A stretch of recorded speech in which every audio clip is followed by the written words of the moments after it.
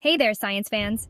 Today, let's travel back to the 1770s, a time when powdered wigs were stylish, and understanding of the air we breathe was, well, up in the air.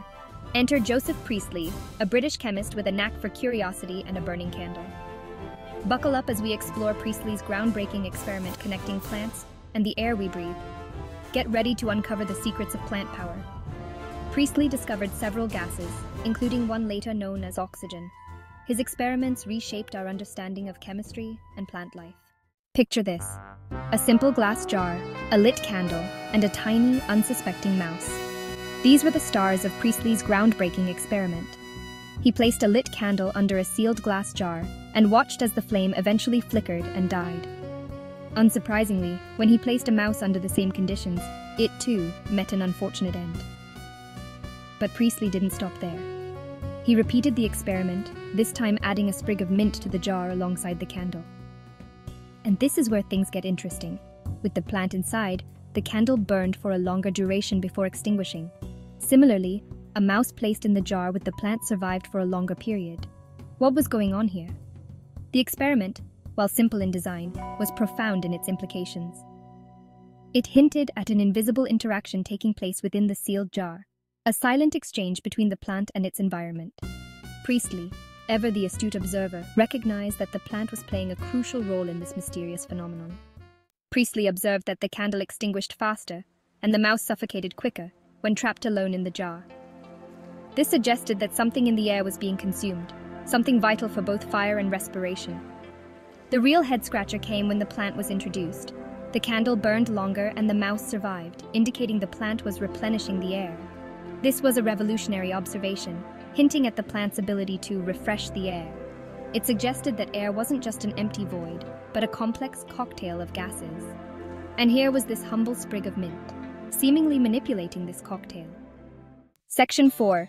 A Twig of Hope, the plant's impact. Now, for the plot twist. When Priestley introduced a plant into the equation, the game changed. The candle burned longer, and the mouse lived longer. The plant, it seemed, possessed a remarkable ability to revitalize the air, counteracting the effects of both the burning candle and the breathing mouse. What Priestley had stumbled upon was the process we now know as photosynthesis, though he wouldn't fully grasp its intricacies at the time. His experiment provided the first crucial clue to this life-sustaining process, revealing that plants do more than just sit there looking pretty. They actively interact with their environment, transforming the air around them. The presence of the plant seemed to tip the balance in favor of life. It was as if the plant possessed a secret weapon, an ability to counter the effects of respiration and combustion. Little did Priestley know, this secret weapon was oxygen, the very breath of life that he was so fascinated by. Section 5. The Oxygen Revolution. Unmasking the Mystery Gas. The mystery gas, as we now know, was oxygen. The burning candle consumed oxygen, releasing carbon dioxide. Similarly, the mouse, in the process of breathing, used up oxygen and exhaled carbon dioxide.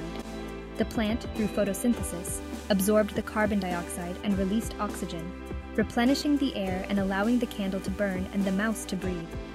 Priestley's experiment paved the way for a revolution in our understanding of the natural world.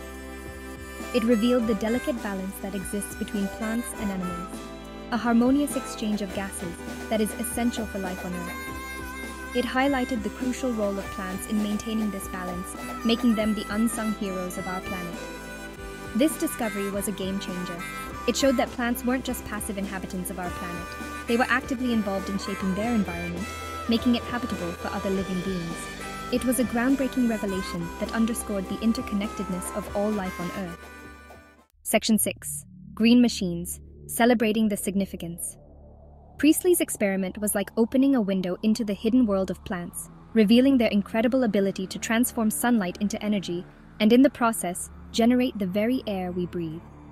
It was a pivotal moment in our understanding of plant biology and ecology, underlining the essential role of plants in sustaining life on Earth.